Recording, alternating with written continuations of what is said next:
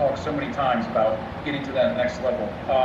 How frustrating is it to finish in the second round this year and just know that, you know, every year you guys have been close, but you haven't been able to get to the finals or get that championship you want so bad? It's very, very frustrating, you know, especially the amount of work that individually I put in.